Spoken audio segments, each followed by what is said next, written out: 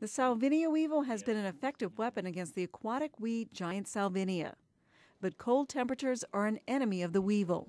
2 graduate students in the LSU College of Agriculture's Department of Entomology are researching ways to help weevils survive the winter in North Louisiana. Lori Moshman is looking at ways to increase temperatures in the salvinia mats.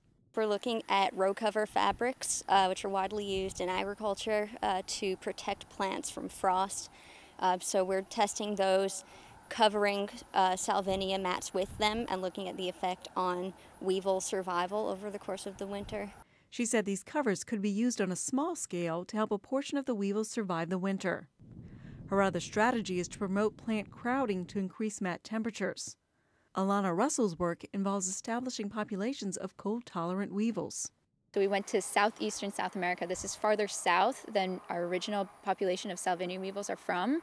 And we actually collected a different population with the hypothesis that they were more cold tolerant. Russell's research is showing that this new population of weevils, which is the same species as the weevils currently established in Louisiana, withstands colder temperatures and can endure cold temperatures longer than the Louisiana population. Russell must collect more data before the USDA will consider releasing the weevil into waterways in Louisiana.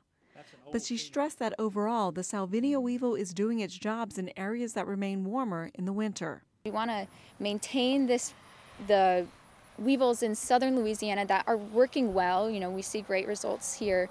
But then we're going to release a different population in the north in hopes that this cold-tolerant population will be able to withstand the temperatures up in the north.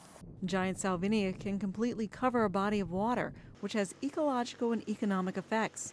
It can alter water quality, disrupt native plants, and limit access for commercial and recreational boating, while also reducing habitat for economically important game birds.